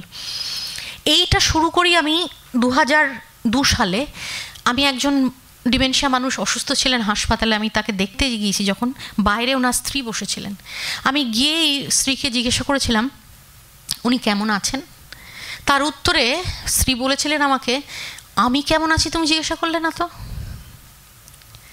সেই দিন আমার মনে হয়েছিল যে আমরা we are actually focusing too much on the individual, which we need to do, but we also have to absolutely focus on the person who is caring for, and especially বাড়ির মানুষটি, তাকে সাপোর্ট দেওয়াটা প্রচণ্ড জরুরি। এবং সেই সময় থেকে এই কেয়ার গিভার সাপোর্ট মিট শুরু হয়। আমাদের পাবলিকেশনস আছে, অনেক বই আছে যেখানে ডিমেনশিয়া মানুষ তাদের বাড়ির লোকেরা লিখেছেন, ডাক্তাররা লিখেছেন, আমার মতো প্রফেশনালসরা লিখেছেন। এবং আমরা রিসার্চের কাজ খুবই শুরু করতে ইচ্ছুক। সেটা অল্প বিস্তর একটু শুরু হয়েছে, কারণ ভারতবর্ষের research on care giving dementia মানুষদের নিয়ে অ্যাবসলিউটলি নীল। কাজেই এই লাইনে যদি কেউ কাজ করতে চান, ইউ আর মোস্ট ওয়েলকাম। আমি শেষ করব এইটাই বলে যে it's not forgetting, it's forgetting, not remembering that is the essence of what makes us human. মনে রাখাটা কিন্তু আমাদের মানুষের পরিচয় দেয় না। it's the forgetting that makes us human. So ভুলভ্রান্তি হলে হোক, দেখা যাবে। স্ট্রেসটাকে কমানোর চেষ্টা করুন থ্রু মেডিটেশন, যেটা আপনার ভালো লাগে। কেউ কারুর মেডিটেশন পছন্দ, কারুর নাচ গান পছন্দ, কারুর বই পড়া পছন্দ, যেটা আপনাকে ভালো রাখবে মনে প্রাণে সেটাই করবেন, এবং দ্যাট ইজ মেডিটেশন। আমরা সবসময় অনুরোধ করে থাকি সকলকে শেষ করার সময়, আপনারা আমাদের সংস্থায় ভলেন্টিয়ার করতে পারেন, আপনারা আসতে পারেন, সময় কাটাতে পারেন এই মানুষগুলোর সাথে যারা সবসময় বলে যে আমার কাছে আর কেউ এসে বসে না, বিদ্বন্দ্ব। কেননা আমি কি বলছি তাই সে বুঝছে না, আর সে কি বলছে আমি বুঝছি না, তাহলে আমার কাছে কেন এসে বসবে? কিন্তু আমরা চাই তাও। এবং আপনাদের এই যে আপনারা শুনলেন আজকে, এই যে আরও 4-5 জনকে বলবেন, এটাতেই কিন্তু এই যে ডিমেনশিয়া হলেই একটা শেষ সব কিছু, এইটার থেকে আমরা বেরোতে চাই। ডিমেনশিয়া মানেই শেষ না, it's another kind of journey in life, এবং সেটাকেও অ্যাকসেপ্ট করাটা আমাদের প্রয়োজন, সেটাই আমাদের কাজ। So reframing how we think about dementia is very important. এবং এর মাধ্যমেই কিন্তু আপনারা একটা ডিমেনশিয়া ফ্রেন্ডলি প্লেস তৈরি করতে পারবেন, মানে যার জন্যে মানুষটা, যার ডিমেনশিয়া হয়েছে, সে নিঃসন্দেহে বাড়ির বাইরে বেরোতে পারবে এবং জানবে যে আমাকে আশেপাশের মানুষ বুঝবে, আমার সমস্যাটা বুঝবে, আমাকে সাপোর্ট করবে। কিন্তু সেটা খুব একটা হয় না, বাড়ির লোকেরা ভয় পান নিয়ে যেতে বাড়ির ওই মানুষটিকে বাইরে, কারণ কোথায় কি বলে বসবে, কোথায় কি করে বসবে, লজ্জিত হব, বুঝবে না মানুষ। কারণ আমরা তো অসম্ভব ইনসেনসিটিভ, আমরা তো আমার মতো যদি কেউ একজন হয় তাহলে আমি তাকে অ্যাকসেপ্ট করি, আমার থেকে একটু অন্যরকম মানেই তার গণ্ডগোল কিছু আছে, এইটাই সমস্যা। তো আমি এখানেই শেষ করব। অনেক অনেক ধন্যবাদ শোনার জন্যে আমাকে। আশা করি আমি কিছুটা বোঝাতে পেরেছি, এবং কিছু প্রশ্ন থাকলে আপনারা করতে পারেন। ধন্যবাদ।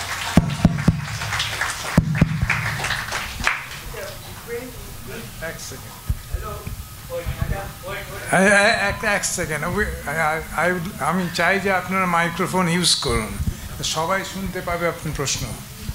হয় এগিয়ে আসুন, অথবা পাচার করবো।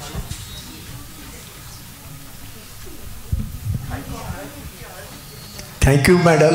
আচ্ছা, ফ্রিকুয়েন্ট মুড সুইং বা সাডেন মেন্টাল প্রেশার বা টেনশন, এগুলো কি নেগেটিভ ফ্যাক্টর না positive factor for this dementia?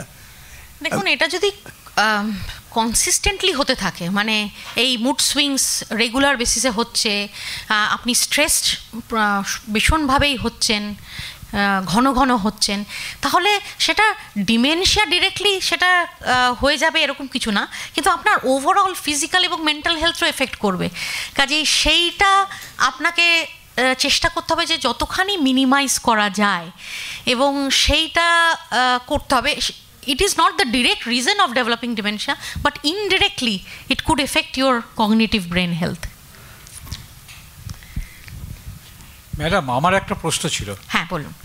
Football player তারা হেড করে রেগুলার, আঘাতজনিত একটা খেলা, মানে প্রোন টু ইনজুরি, এইটা কি পরবর্তীকালে ডিমেনশিয়ার একটা কারণ হতে পারে ফুটবলারদের? ফুটবলারদের সম্বন্ধে অত আমার ইনফরমেশন নেই, কিন্তু মোহাম্মদ আলীর তো বক্সার ছিলেন, তো ওনার রেগুলার বেসিসে মাথায় আঘাত খেতেন। ওনার অবশ্য পার্কিনসন্স হয়, ডিমেনশিয়া অ্যাকচুয়ালি ডেভেলপ করেনি ওনার, কিন্তু মানে যদি আঘাত করে ব্রেনের ভেতর এবং সেটা যদি এতই গভীর আঘাত হয় যেটাতে ওনার ব্রেনের ড্যামেজ হয়েছে টু আ গুড এক্সটেন্ট, তাহলে হয়তো সেটা letter on in life it could result in developing dementia. কিন্তু তার মানে হেড করলে সেরকম যে ডিমেনশিয়া হবেই এর কোনো স্ট্যাটিস্টিক্স আমার কাছে অন্তত নেই। হ্যাঁ, একটা করে প্রশ্ন করুন, কেননা এত লোক আছেন। অ্যাকচুয়ালি খেলাটার মধ্যে বারংবার আঘাত পেতে হয়, আঘাত ওই না, ধরুন হেডটা, একটা হেড ইঞ্জুরির চান্স থাকে ফুটবলে, সেই অর্থে আমি জিজ্ঞেস করছি, কারণ এটা তো একবার, it is not a one time injury. দেখুন, ফুটবলটা তো একটা উই নো ইটস আ বল, যার একটা ওয়েট আছে, যার একটা ইম্প্যাক্ট আছে, সেটা কত কি লেভেলের ইম্প্যাক্টটা হচ্ছে সেটা মানে হেড করলেই ধরুন আজকে আমাদের সেন্টারে যারা ডিমেনশিয়া মানুষ আসেন, যাদের হয়ে গেছে অথচ, কিন্তু আমরা যেমন বল ইউজ করে ওনারা হেড করেন, নির্ভর করছে যে কি মানে কত ইম্প্যাক্টটা কতখানি হলো ব্রেনে। মানে রেগুলার বেসিসে একজন হেড করছে, তার মানে এই যে তার ডেফিনেটলি হতে পারে এরকম কিন্তু কোনো স্ট্যাটিস্টিক্স নেই। আমি চাই না যে ফুটবল যে খেলছে তার খেলা বন্ধ হয়ে যাক, সে খেলুক, নট টু ওয়ারি। ইনফ্যাক্ট তার ফিজিক্যাল এক্সারসাইজ হচ্ছে, which is good, because we cannot really define, বুঝতে পারছেন? মানে আমি ওটা খেলবো না, তাহলে আমি শরীরের চর্চা করলাম না। whereas football is a very contact game, তাই তো? কাজেই let the person play. Hello, হ্যাঁ বলুন ম্যাম। আমার একটা আছে যে একজন ডিমেনশিয়া পেশেন্ট আর কি, তার ছেলে নিয়ে এসছেন ভীষণই হয়রান হয়ে। তা বলছে যে ডক্টরের কাছে বলছেন যে আমার মা না আমাকে চিনতে পারছে না, খেটে খুঁটে অফিস থেকে আসি, ওর মা খেতে দাও, বলছে আমার ওই ছেলে আসলে খাবে, বলছে আমি তো মানে সে যে নাম ধরে ডাকে সেটাই, তাই বলছে না না তুমি ওই পাশের বাড়ির ছেলে, কিছুতেই খেতে মানে না, আমার ছেলের খাবার রান্না করেছি।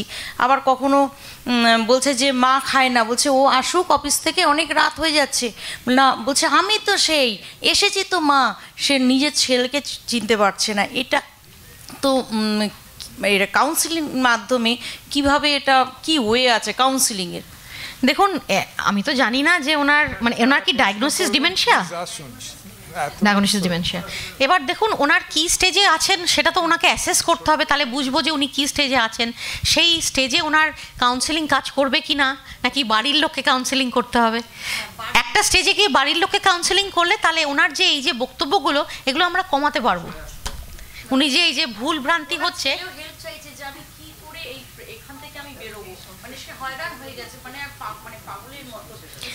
একটু কাইন্ডলি আমাদের ওই সংস্থার নাম্বারটা আছে, ওখানে কাইন্ডলি যোগাযোগ করতে বলুন, আমরা ডেফিনেটলি যেরমভাবে পারবো সাহায্য নিশ্চয়ই করব। কারণ একটা স্টেজে গিয়ে ওই মানুষটা আর কিছু করতে পারে না, বাড়ির লোককেই সব কিছু যা স্টেপ নেওয়ার বাড়ির লোককেই নিতে হবে। আচ্ছা madam, counting and reverse counting, এতে কি এফেক্ট? হ্যাঁ ভালো, এটা তো আমাদের ওই যে টেস্টটা বলছিলাম না, মেমরি স্ক্রিনিং, যেটা তার মধ্যে একটা আমাদের পরীক্ষা ওটাই, রিভার্স কাউন্টিং। ব্রেনে স্টিমুলেশন হয়, যেমন সুডুকু, পাজল সলভ করা, যেমন এগুলো তো সবই টেস্টেড গেমস যেগুলো ব্রেনকে স্টিমুলেট করে। Because I am facing all this problem, আমি ওই জন্য আপনাকে জিজ্ঞেস করছি। আপনি কি এনজয় করেন ব্যাক কাউন্টিং করতে? হ্যাঁ হ্যাঁ, মানে চেষ্টা করি, ভুলভ্রান্তি হয় কিন্তু চেষ্টা করি, একদম তাই। But the focus should be যে আমি যাই করছি, আমাকে কেউ একটা করতে বলেছে বলে আমি করব না, আমি দেখব যে ওই কাজটা করলে আমি আনন্দ পাই কাজটা করার, সেই রকম কাজ খুঁজতে হবে আপনাকে, এবং সেই স্টিমুলেশন সেই অন্য কাজগুলোতেও আপনি পাবেন। যেটাতে আপনি স্ট্রেসফুল হয়ে যাচ্ছেন, যে মনে করতে পারছি না, আমি পারছি না, তার জন্য যদি আপনি স্ট্রেসড হয়ে যান, সেটা কিন্তু ক্ষতিকারক। কিন্তু এটা কি খুব এক কি বল পজিটিভ তো এটা তো পজিটিভ ওয়ে তো Absolutely. If you can really do back counting, it is actually a test for your brain. Sure. নমস্কার, আমি সুদীপ্ত বরকাইত। আমার একটা প্রশ্ন আছে আপনার কাছে, সেটি হলো যে ছাত্র জীবনে যারা পড়াশোনা করছে এখন বর্তমানে, বা অনেক গবেষক মানুষদের মধ্যেও আমরা দেখি যারা গবেষণার সাথে নিযুক্ত, কখনো কোনো একটা মেন্টাল বায়াসের মধ্যে দিয়ে তারা যান, একটা অন্তর্দ্বন্দ্ব, একটা ভয়েড ব্যাপার তার মধ্যে ক্রিয়া করে, একটা শূন্যতা, একটা হতাশা, এবং সে সেটা বুঝতে পারে না যে সেটা তার মধ্যে কিভাবে হচ্ছে, কেন হচ্ছে। তো এটা কি কোনো রকমভাবে ইমপ্লাই করে ডিমেনশিয়ার কোনো একটা ইস্যুকে? না, একেবারে না। এটা না, এটার সাথে ডিমেনশিয়ার কোনো মানে সংযোগ নেই আর কি। শূন্যতাটা নানান কারণে আসতে পারে। সেটা জীবনের কোন দিকটাতে শূন্যতা সে বোধ করছে, সেই এবার এইখানেই কাউন্সেলিংয়েরও একটা বিরাট জায়গা আছে, এবং সেটা কাউন্সেলিং যে প্রফেশনাল কাউন্সেলিং দরকার সবসময় তা না। বাড়ির মানুষদের সাথে ওপেন আপ করা, বাড়ির মানুষদের সাথে এটা নিয়ে আলোচনা করা যে কোন দিকটা তাকে নাড়া দিচ্ছে খুব, এবং এটার সাথে ডিমেনশিয়ার কোনো না, এরকম হলে যে ডিমেনশিয়া হবে তার কোনো। আচ্ছা শোন, আমি দিচ্ছি এক এক করে, আপনি এখানে চলে আসুন, তাহলে আমি সময়টা বাঁচাই আর কি। একটা বলছি লিফলেট, তাহলে 100টা এনেছিলেন, 100টা তো চলে গেছে দেখছি, অতএব আর বোধহয় লিফলেট নেই ওনার কাছে। লিফলেট আমি পাঠিয়ে দেবো, যদি এখানে পাঠিয়ে দেবো, বা সরি আমি বুঝতে পারিনি। নমস্কার ম্যাম। নমস্কার। আমি একটু অন্য ধরনের প্রশ্ন করতে চাইছি আপনাকে, কারণ মানুষের অস্তিত্বই হচ্ছে স্মৃতি নিয়ে, স্মৃতি নির্ভর। স্মৃতি ছাড়া মানুষের কোনো অস্তিত্ব নেই। তো বাজারে যে ধরুন স্মৃতিশক্তি বৃদ্ধি করার জন্য বিভিন্ন রকম যে মেডিসিন বা আমরা ব্রেনোলিয়া, এগুলি প্রকৃতি অর্থে কি কাজ করে, মানে স্মৃতিশক্তি বৃদ্ধির ক্ষেত্রে কি হেল্পফুল? এটাই প্রশ্ন। এইটা তো আমি বলতে পারবো না, কেননা এক তো আমি ওষুধ নিয়ে কাজ করি না, আমার কাজটাই হচ্ছে নন মেডিকেল। এবার ব্রেনোলিয়া তো ছোটোবেলার থেকেই বাচ্চা ঠিকমতো পড়াশোনা করছে না, মনোযোগ দিচ্ছে না। আমাদের সমস্যা হচ্ছে আমরা ভাবি সব কিছুরই উত্তর ওষুধে আছে, তাই না? এবার সব কিছুর ওষুধ তো মানে উত্তর তো ওষুধ না। এখন তো আমি শুনি ছেলে লম্বা হচ্ছে না, তার জন্য কি কোনো ওষুধ আছে কিনা যেটা খেলে ছেলে লম্বা হয়ে যাবে, অথচ দেখা যাচ্ছে বাবা মা দুজনেই বেটে। সে কী করে এক্সপেক্ট করে যে ছেলে আমার 6 ফিট হবে? কাজে আমার মনে হয় যে দেখুন, ওষুধ না করে বরং বাচ্চার বা তার যে উন্নতিটা হবে সেটা ওষুধ না করে তাকে বোঝা যে সে কোন দিকটা actually they R good at it. কেননা এক একটা বাচ্চা এক এক দিকে ভালো হয়, প্রত্যেক ইন্ডিভিজুয়ালের এক বিরাট স্ট্রেংথও থাকে, তার উইকনেসও থাকে। ওই স্ট্রেংথের ওপরে ফোকাস করলেই দেখা যাবে যে সে উইল ফ্লারিশ। আমার অ্যাটলিস্ট, আমি নন মেডিকেল মানুষ হয়ে সেটাই বলতে পারি।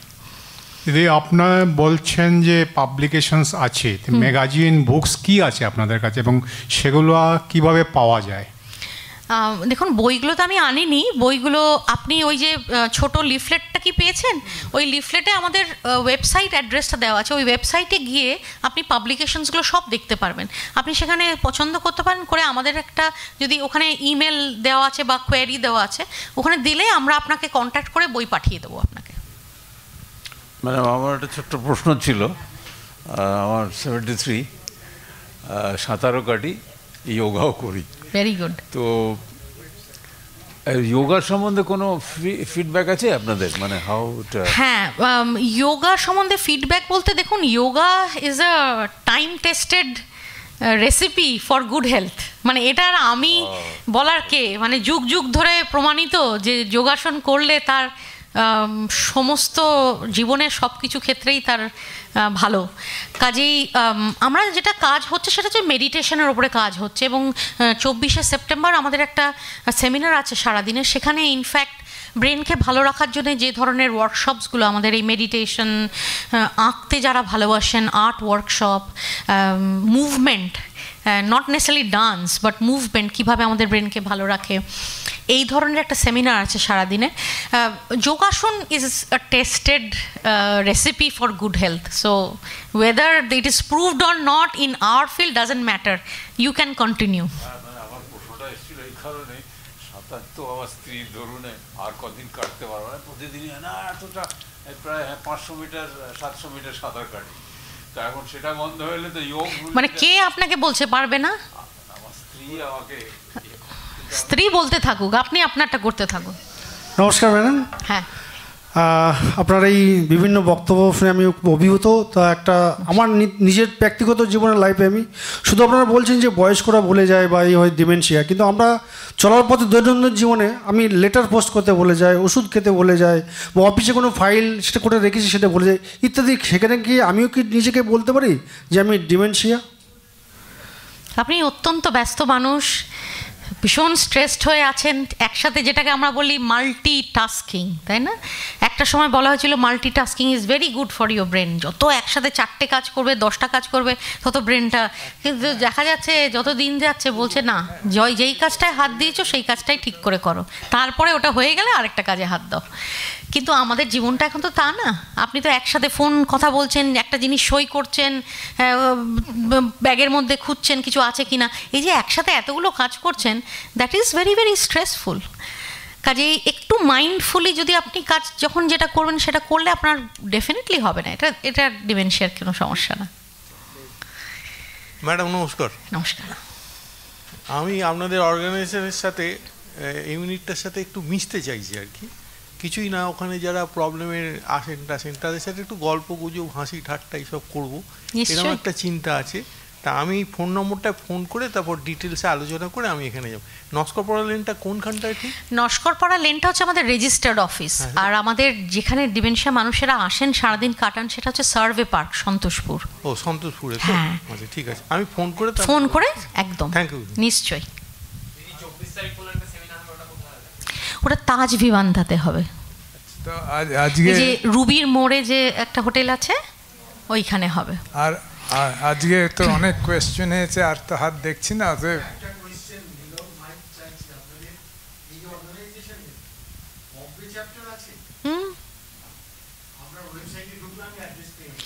ওয়েবসাইটে গেলে আপনি বম্বে চ্যাপ্টারের অ্যাড্রেস পাবেন না, কিন্তু আপনি যদি এমনি গুগল করেন ARDSI মুম্বাই চ্যাপ্টার তাহলে আপনি পেয়ে যাবেন।